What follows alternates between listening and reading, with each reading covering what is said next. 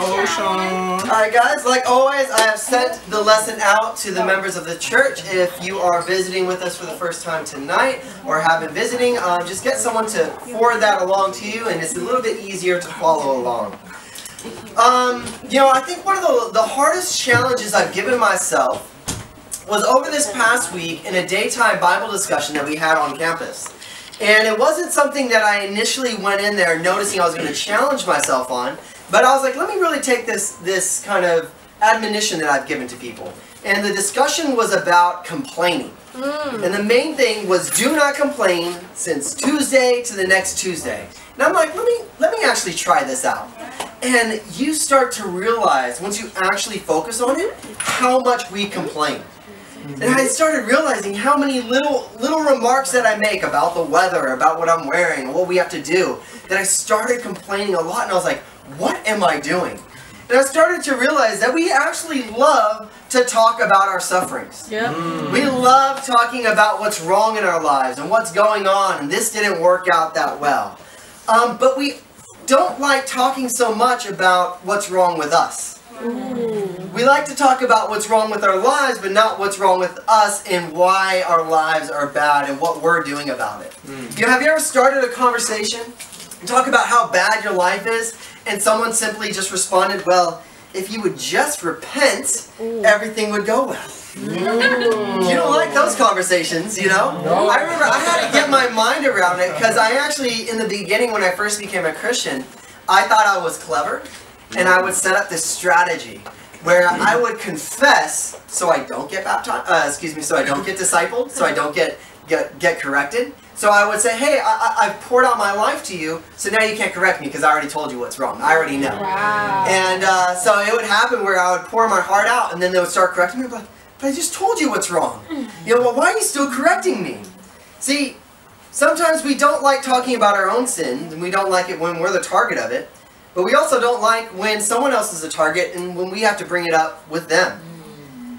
You start to see this even in the religious world today, that people have become so afraid to talk about sin, whether that's in themselves or somebody else, that they are pampered with sayings like, don't judge me. Only God knows my heart. You can't talk about it, right? And what's happened right now is in churches around the world are terrified of just getting in someone's life and dealing with sin. And they refuse to use words like sin or repentance. Maybe they'll preach it from the pulpit, from a personal life. They don't get into it. But we understand that as humans, suffering and sin are pretty much the sum of human struggles. Bad things that are going wrong in our lives that are not in our control, and we are struggling to understand God's sovereignty in all of these things, and the sin that we're struggling with ourselves. That is pretty much the struggles of our lives. This means that we need one another to help us with our struggles of suffering and our struggles with sin and its temptations. James wrote this in James 5:19-20. It says, my brothers, if anyone among you wanders from the faith, and someone brings them back, let him know that whoever brings back a sinner from wandering will save his soul from death, that's one, and two, will cover a multitude of sins. James here is showing the impact when one person decides to go and chase after the sinner, what they can do in their lives. One, it says they can save their soul from death. Well, if that's not good enough, it says it can cover over a multitude of sins. I think that can mean so many different things. I think even if you bring someone back, that's covering over sins that they haven't actually done yet. You're saving them from a future avalanche of sin that they were heading towards. You just covered over that. You've just made sure that they are not getting into that again. See, but this kind of language is not in churches, of going and rescuing, helping people with their sin. Suffering, it hurts. But sin hurts more. Suffering will not last, but sin has consequences that can reach into eternity. Sin is our most dangerous problem when we talk about sin or suffering. All Satan tries to do is to point us towards sin and away from God. But what is our goal in our lives with each other? It says here in Proverbs 27 verse 5, better is an open rebuke than hidden love. Wow. To get into someone's life and talk about the sin and to redirect them back to God. See, if we ignore our brother or sister's sin, in fact, we have actually sinned against them. If we ignore their sin and do not help them with it, it comes to a point where we have to ask for their forgiveness for not caring enough to love them and get into their sin, into their lives. As we see in the Bible, and my lesson tonight is simply titled, How to Bring Up Sin. We're going to be looking at how our responsibilities is to look at the people around us and to help each other with the sin that we are suffering and the sin that we continue to do. It's not to point and judge each other, but it's to be there and to help people. Hey, I want to save you from an avalanche of sin that you might be heading towards. And at the end of the day, save your soul from death. So when it talks about bringing up sin with other people, most of us, to be honest, I know I even had another conversation with a brother, is most of us, we're all good-hearted, but we don't have much wisdom. That's most of our hearts, right? We're doing the best that we can. We love people. We care. But we need a little bit direction of, hey, I see someone struggling with this, but I don't really know how to help them. And so that's the purpose of this lesson tonight, is how to get it in your own heart to have that confidence to bring up something to someone and how to do it as wise as possible. So point number 1 is examine yourself first. So before we set a course on attacking sin in someone else's life, we must focus our gaze on ourselves first. And we know that throughout the Bible it talks about these things. But there are 2 essential things that we need before we bring up sin in someone else's life. One is we need humility. Understanding that we are just as much of a sinner as the one that we are trying to help. That we are no better than them. We're nothing. We're no higher on the scale. And that comes back to humility, having that in your heart. Going into the interaction, considering that you may have a plank in your eye and not even know it. Understanding that. So in Matthew 7, 3 through 5, this is where the scripture comes from, the understanding of that comes from. Why do you look at the speck of sawdust in your brother's eye and pay no attention to the plank in your own eye? How can you say to a brother, let me take the speck out of your eye, while all the time you have a plank in your own eye? You hypocrite! First take the plank out of your own eye, and then you will see clearly to remove the speck from your brother's eye. He's saying here that even if you leave that plank you didn't notice, it's quite blinding. That plank in your eye will not allow you to help somebody else's sin. Your own sin is blinding to yourself, and you can't actually have the ability to help people. So what this means is, it does not mean that before you help somebody with their sin, you have to go and publicly talk about your sin. That's not what it means. It doesn't mean you have to be the first one to confess. It just means you have to understand where you are. That you are just as much of a sinner. If you take that direction of, oh, I have to confess before helping out this person, you won't really be helping, because you'll be emphasizing more on your sin than trying to help them out. You got to stay focused on their sin, right? So this is just understanding that you got to be humble in the interaction, knowing that you're just as much of a sinner. But when it comes to humility and pointing out someone's sin, it's really hard when you actually do point out someone's sin. You can never predict someone's response. You know, you might go in there and like, hey, this person, he's going to love this lesson I gave him and everything, but you never know how someone's going to respond. And I know I've kind of told this story before, people know this interaction. I remember when I first was on the mission team in Sydney, and I was, my role or my responsibility was just an usher. So I would help people in, I would set up the chairs and everything. And I don't know what I was going through this day, but I was setting up the chairs, and my church leader came up to me, and the first thing he says is, hey man, you can set up the chairs a little bit better doing it this way. And I looked at him and I said, you don't want to ask me how my day's going? You don't care about me? Why don't you love me? You know, I just went in on him. And, you know, he was just like, It's okay. he didn't respond like mad or anything, but you never know how someone's going to respond. You know, I don't know what I was going through that day, but I have apologized afterwards. But, you know, going into there is, yes, viewing yourself, but you also have to go there is sometimes we think that we're going to win them over when we don't, and then we respond pridefully, you know. But I discipled you. I called you to change. Who are you? We're nobody. If someone decides to repent off of our advice, that's a privilege. They don't have to.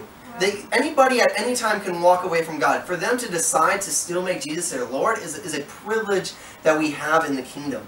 And for somebody to want our advice is a privilege. It's not a must. So understanding that when we go in there with humility, we have to humbly respond as well when someone's struggling through things. I know I just wrote a couple different responses here. Is, you know, even saying before you interact with their sin, it says, hey, before I've come to you, I've taken time to examine myself, and I find out that I'm actually uglier than I thought I was. I want to treat you as Jesus would have treated me in my sin. He's pointed out and he's helped me. I hope that you would do the same, you would have the same heart to help me with my sin as well. Going in there with a really humble response is like, hey, I know I'm messed up. I'm just coming here to love you as Jesus has loved me. You know, and if they start defending themselves, is there anything that I've said that is offensive or wrong? Sorry, I just want to make sure that I'm getting myself out of the way. I want you to repent because God has called you to repent. And I don't want my interaction or my lack of wisdom to get in the midst of that.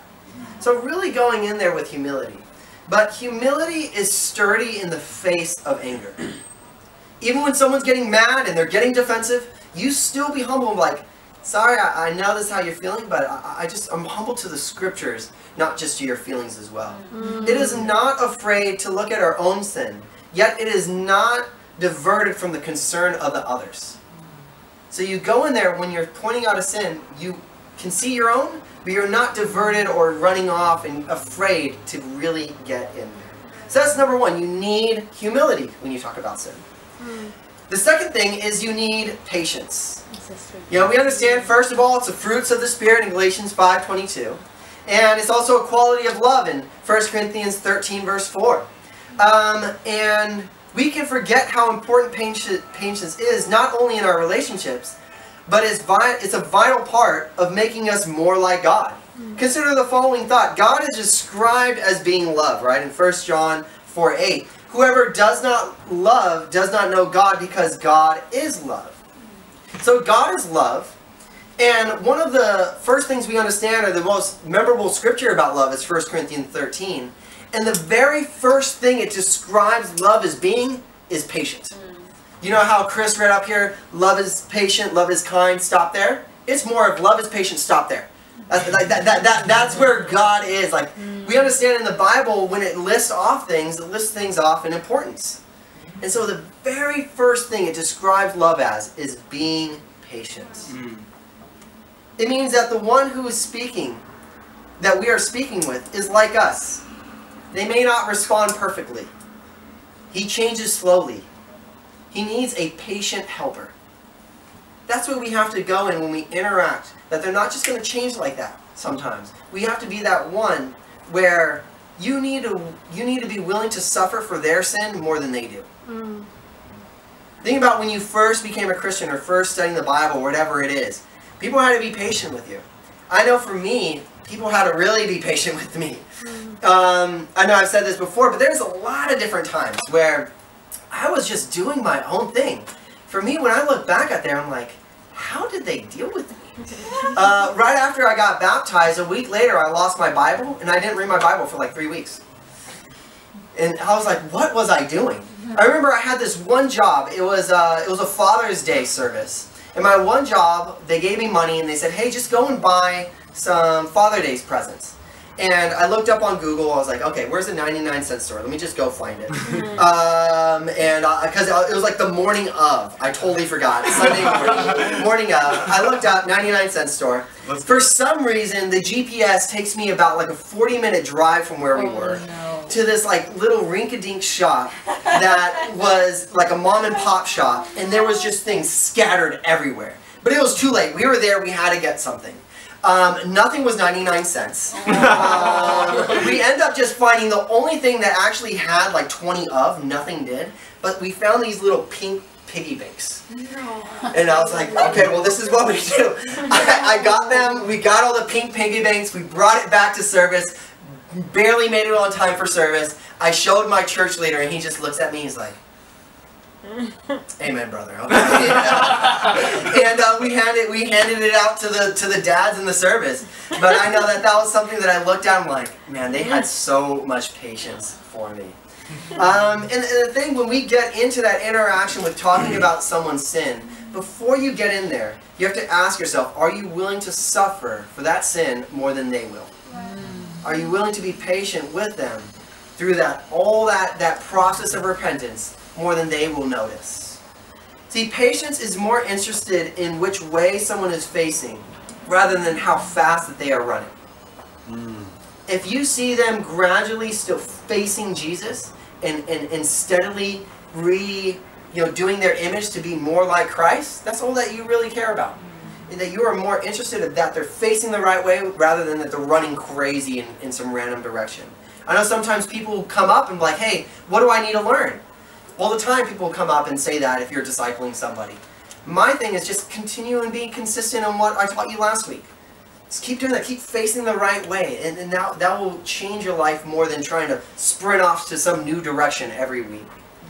See, Jesus did not just come with truth, but he seasoned it with grace. In John 1 verse 14 it says, the Word became flesh and made his dwelling among us. We have seen his glory, the glory of the one and only Son, who came from the Father, full of grace and truth. This can teach us a very strong principle. Hold your truth if you're not going to follow up with grace. It would have been so different if Jesus only came with truth. If he came with no grace. The Jesus that we predict and understand and love now, it would have not been the same Jesus. In the same way, when we bring up sin with other people, we have to season it with grace as well. It takes wisdom to bring up sin, and a loving heart that focuses on winning the other over. If you don't have love, it'll just make it worse, and worse than it was in the beginning even. I've heard so many times where, I remember there was a time where I was studying the Bible with somebody who was struggling praying, and this person, he was finding it difficult to pray and didn't really know how to get in there, and we were just trying to help him out. But the person that I brought along to actually help pray, instead of actually helping him pray, he starts confessing all his sin about he doesn't really pray that much.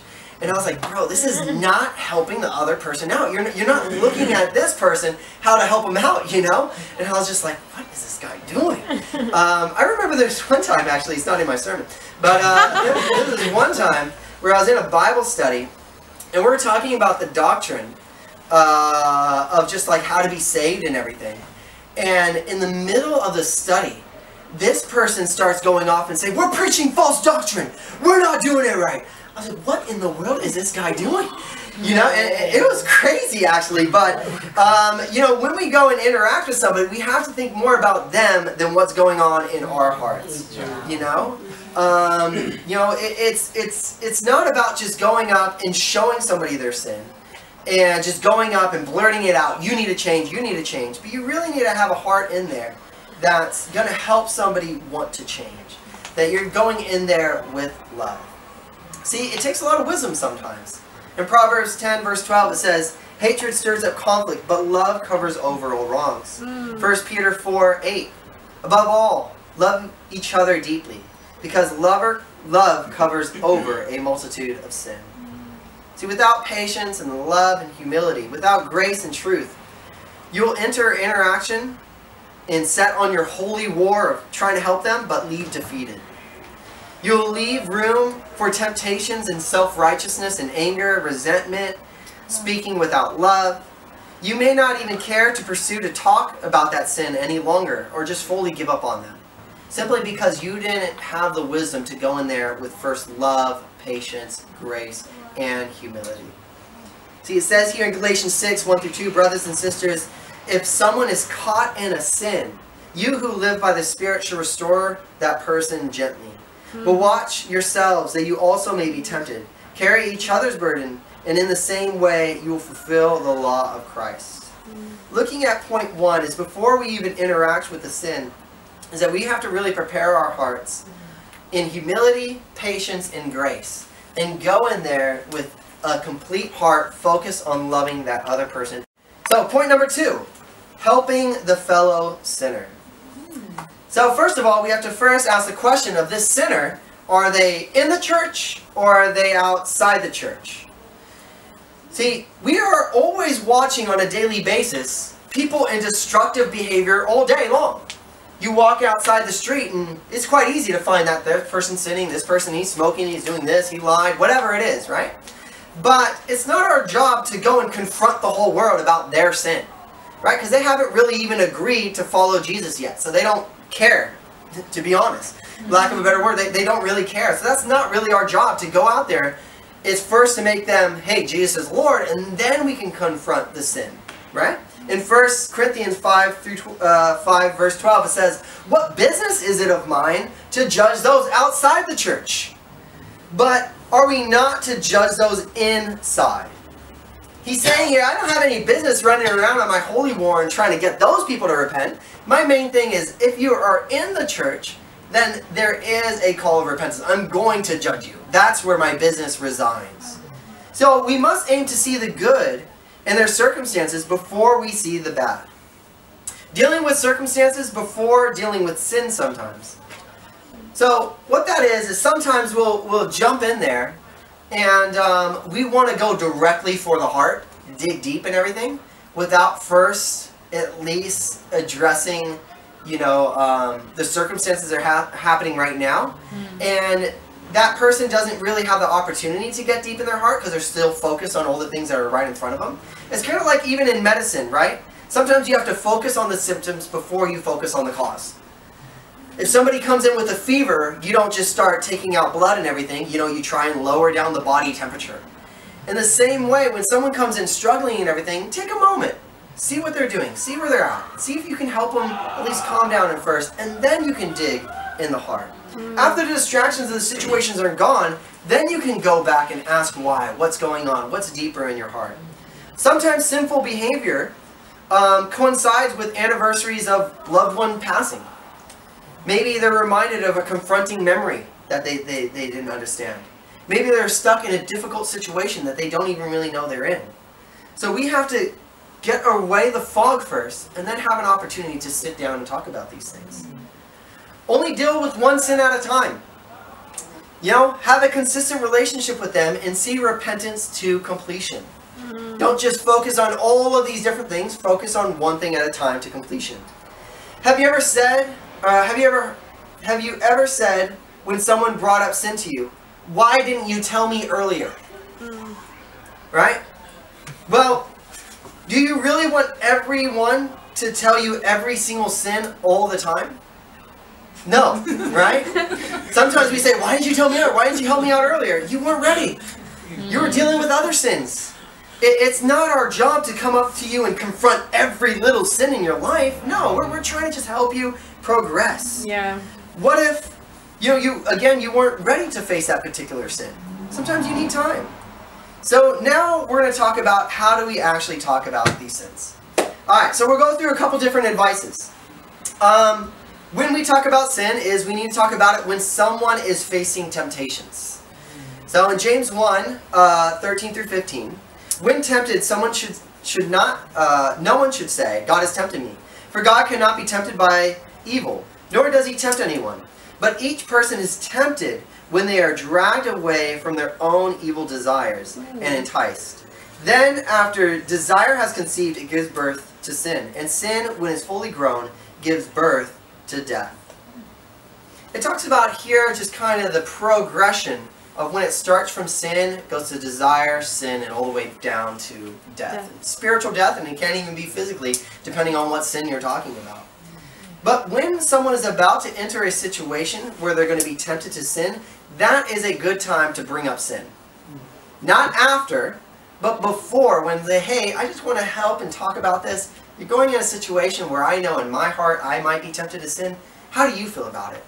What are you preparing your heart in?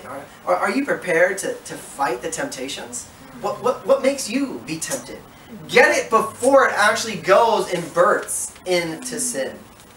You know, when can that happen? When someone is about to go away from the body of Christ for a long time? You know, they're not going to be at church for a long time, that they're going to be away. That can be a little bit harder and has more temptations. Set up times for that. When someone's going to be in an environment that might tempt them. Talk about the sin and have a chance, before they have a chance to fall into it. So that's one time when you talk about sin, when there's just a clear temptation that's going to happen in the future. The second is when you have seen the sin. The hardest sin to address is the one that we see, but we receive no invitation to speak on it. Then we have to decide to either, do we call it out, or do we just cover it over and pretend like we didn't see it, or hopefully they'll change, right? That's a decision that we have to make, and that takes actually wisdom sometimes. Sometimes it is a sin that we have to talk about it right then and there. My notion and my understanding is if it's a public sin, then you have to address it publicly. So give me an example. If me and Tegan started arguing in front of the church, and we were in sin and contempt or whatever in that interaction, we would have to address that sin publicly with the church. Why? Because it happened publicly, so it needs to be addressed publicly. If we address it privately and everything, people might still be like, oh, did they solve it? Did they not? So that's just kind of a wisdom thing. If it's a public sin, we are going to address it publicly with those who at least were in the situation. So when you have seen the sin, takes wisdom, but just because you have not been invited to talk about it doesn't mean that you're not welcome to speak about it. The second thing is, you know, do not be fear though. Do not be silent out of fear or out of anger. Most people don't regret raising a sin if they raise it well, but they do regret being silent. You know, I remember there's a time where, this was all the way back in Los Angeles, where there were two, a brother and a sister, and they were actually dating before they became Christians. And they broke up to become Christians separately, and then they came in, and they weren't really dating, but they started to have a secret relationship outside of the church. You know, started to be immoral and things like that. And they came to a point where they decided to fall away and leave God. And just left the church.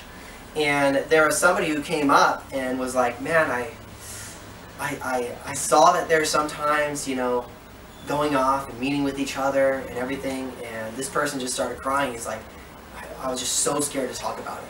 I didn't bring it up. And, you know, it's hard to kind of reflect back on it. Amen, we can learn from those things. But it's like, how would that have changed them if they just talked about the sin right in the beginning? Do not be afraid or be silent just out of fear or out of even anger where you don't want to talk about it. You know, our fear of people's angry reactions, you know, we can't be afraid of that. The myth that help is needed only when asked for. We got to get that out of our mind. That people need help even that they're silent about it. And our sense that we have no right to say anything because ourselves are a mess, these have contributed to safe relationships rather than loving ones. So again, when people are afraid of other reactions and how they're going to hurt or feel judged, when that you have to wait to be asked for to help, and that you can't say anything because you're in sin, these are all myths. They're not actually what build loving relationships.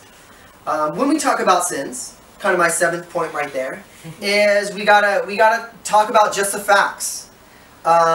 You need to hold up a mirror to them and see themselves clearly, and not just what you have seen in them, or your emotions, or your opinions. Get them to see the facts about themselves. You need to help them see themselves in a clear way. Refrain from talking about how it hurt you, unless that will give them an example of how it can hurt other people. But this is just a feeling, it's not a fact. You know, you got to help them see what the Bible says about their particular attitudes or their behaviors. You can have the opportunity to talk about how you felt in your relationship later. You know, talk about things like, hey, today at church you seemed a bit different. A bit distant. You're sitting in the back and you didn't really talk to anyone. Is everything okay? You allowed them to see specifically what they did and what you saw and observed, and see back, okay, well, this is what I did, and now I know what I have to face. And so here, what if the other does not accept our words and refuses to hear? Perhaps we wait. Perhaps we persist and keep talking about it because the matter is so important. Perhaps we get advice from a wise friend, or perhaps we enlist someone else who has witnessed a sinful behavior and you guys go together. We don't know.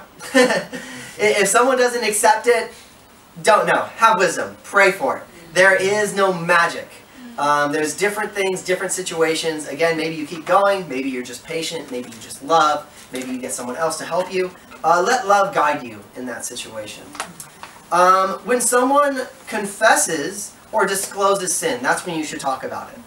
If someone comes to you and confesses, our help takes a different form. The battle for getting private sin to public sin, that's already won. We don't have to go and try and dig out the sin. They have come to you and started to talk about it. But have you ever confessed a sin and seen like just a smile grow on someone's face? Like, man, I've been waiting to talk about this forever, you know? Where maybe you were trying to help somebody, you're studying the Bible with somebody, and they started confessing things. You're like, oh, yes. But we got to take our time. We got to go back in it. First, we need to show our admiration. Thank you for confessing. Thank you for being open. You are showing love, that you are trusting me to have your sin and to help you with that. We need to give a thank you. But where do we go from there? One thing that people can make a mistake in doing is don't simply sympathize. This is a common mistake in either trying to match sin for sin or sympathize in someone's way and try to make them comfortable about their sin. Sometimes people will be struggling with, you know, impurity or pornography or whatever it is, and somebody will be like, oh, hey, I struggle with that too. Or sometimes I feel that way. Though the goal is to make them feel less alone or embarrassed, it takes the fight out of the conversation, and it builds comfort. So that's not actually a good thing to do. You want them to be in an all-out battle against their sin. You don't want them to feel any comfort in how they have just sinned. You don't want them to feel okay or whatever, that other people do it. No, you want them to just settle in their sin, settle in that filth, and be like, don't you just want to get out of that? Okay, you can talk about struggles later, but not at the moment. Don't just simply sympathize. Don't care about how they feel about themselves. Sorry, give me a second. Don't care about how they feel about themselves, but help them to see how God sees them. The Bible teaches that Christians should have a... the Bible doesn't teach that Christians should have a good self-image, but instead of a good Christ image. Very different things, right? We're not just called here to be good and feel good about ourselves. We're called to have a Christ image in our lives. So with that, we can't just build comfort in that. We have to make people to see where God sees them in the sin that they are in. We read here in 2 Corinthians verse 3 through 18, or chapter 3, 18. It says, and we all who have unveiled faces contemplate the Lord's glory, and are being transformed into His image with ever increasing glory, which comes from the Lord, who is the Spirit. We all need someone in our lives that loves us enough to tell us the truth and not just want to tickle our itching ears. I know that there are some relationships that's good, that you can go and kind of confess and feel like the brotherhood and things, but that we also need people that are like, man, did you just understand what you just confessed? The Bible says that God hates pride. That you shouldn't feel comforted at all when reading a scripture like that. And we need to have those deep conversations. Don't be misguided in building up self, but focus on building up Christ instead. Don't just build up their image, but build up the Christ image in them. In fact, the real you hungers and thirsts to be more like Christ. And not just to be told that your shortcomings are the results of your upbringing. And it's not really your fault. That that flattery itches your ears of your self-image, but does nothing to help your soul advance in life in genuine discipleship. Every person really wants to grow, really does have a good heart of wanting to change. And so we have to help that rather than them making them feel good about themselves. So instead, use the phrases like, what can I do to help? What can we do to fight this together? Let's develop a plan. Let's bring in someone else to come here and help. Stay on track, offer partnership, humility, and patience, but not a scapegoat. Don't let them get away with the sin. And by the end of it is what we talked about before, is get into the heart. Sin is always a matter of the heart. Sin is always about God, and we understand that in Psalms. It's always personal, and it's always relational. Sin is never impersonal. Remind them of who God is and who they are. Take, for example, the opening words of the Ten Commandments. Exodus 20, verse 2. I am the Lord your God who brought you out of Egypt, out of the land of slavery. You know, when we read this and understand this, it talks about who God sees himself as and what the Israelites are. God first identifies who he is. He's a gracious God who acted first out of love, who brought them out of slavery. And he identified who they were. A people who once enslaved, now liberated, forgiven, and brought into the house of God. He started to bring that out to the identifying God and identifying who they were in that relationship. How do we know what's going on in someone's heart? It's a little bit hard, but we can learn from the Israelites a bit in their sin, that they started to forget that that's who God was and where they have come from. God cannot see me when I sin.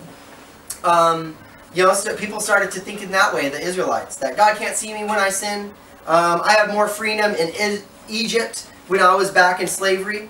I'm only human. Sometimes people can react that way. Everyone sins. Why are you picking on me? And sometimes people can even react in the way that I must be a better person to get back to God. So when we dig in people's hearts, we have to kind of eliminate each one of these things and get to where the sin is really coming from. And the last thing we need to do when we point out sin is we needed to develop a plan. If you end the conversation with someone saying, I'm just going to try better, you better bet that you're going to have that same conversation next week. It's not good enough to say, I'm just going to do better. I'm just going to try harder. It never really works out. Another mistake that we can have, though, is sometimes we go in there and we have our plan and what we think they should do. That's not very helpful. Instead of us just being the solution for them, we have to get them to be their own solution makers. We got to go in there and be like, hey, this is your sin. What are you going to do to repent? How are you going to change? Put the emphasis on them that they need to change rather than we have this list of to-do lists, right? Because they need to be invested in their own righteousness. So set up a time to hold them accountable for what they say they are going to do. You can give them some practicals and stuff, but at the end of the day, it's them making the plan. Let them to be the problem solver. Teach them to have their own spirituality in their own hands. You know, at the end of all these things, again, we're talking about bringing up sin within the church, not those outside the church. That's a different realm of addressing it, right? It's helping someone repent and make Jesus the Lord of their life. But in all these things, we are a church of sinners. That's why we came together as Christ's body. Is we're like, hey, we're all not good enough, and that's why we decided to become Christians. And to have someone who's still struggling with sin, struggling shows that there's evidence of a fight. Yeah. You know, it shows evidence that you have some power. Have you ever tried like doing something where you're not really struggling, you just completely failed? That's like me playing like guitar, right? I don't struggle to play with guitar. I fail at guitar. It's not a struggle. If you see someone struggling with sin in their life, that means they're still fighting. They still have the ability to change. They're still holding on. And so when we go in, when we address sin in people's lives, definitely pray beforehand about your own heart going in there. Humility, patience, having your own self-view and understanding that you're just as much as a sinner in them. And let's just pray for wisdom. A lot of my second point, it's not going to be magic for every single person. right? You got to read these things and like, okay, what works for this particular person? But I think what we learn, at least, and you've seen in many different scriptures throughout this lesson, is that love covers over a multitude of sin. Sometimes it's even your sin when you're trying to point out someone else's sin. If you just go in there with love and people see the sincerity and the genuineness of your heart, that's when people will start to change as well. And thank you guys. That is the lesson for today. Awesome. So I know it was